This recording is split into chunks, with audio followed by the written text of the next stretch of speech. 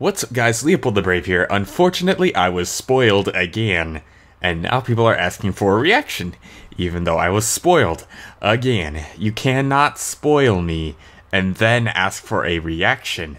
That's not how it works, people.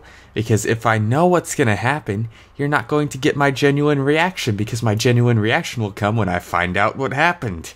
But if you tell me what happened, you won't get to see what happened.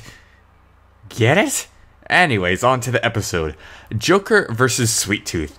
I was completely wrong, and that's okay, because I still like the Joker a lot. He's super cool. And also, a reason I lost, or reason I was wrong, was the exact reason why I thought Sweet Tooth was gonna win.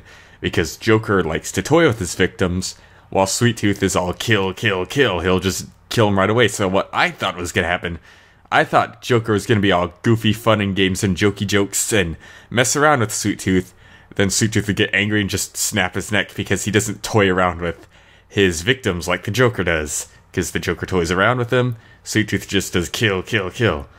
And I do know the Joker is smart and manipulative, but I wasn't aware how he outwitted Superman and all that stuff, and almost took out the entire Justice League. And I also completely forgot about Joker's equipment too, like the acid and the Joker venom and all that stuff. I completely left that out too. I was just focusing on how he's skilled in hand-to-hand combat, just like Batman. So yeah, I am kind of disappointed that Sweet Tooth lost, because I mean Sweet Tooth's cool too. I like Twisted Metal, but it does make sense why Joker won. So I guess those are my thoughts on it. I was wrong, but okay then, whatever. I like them both. Oh man, boy did I mess up.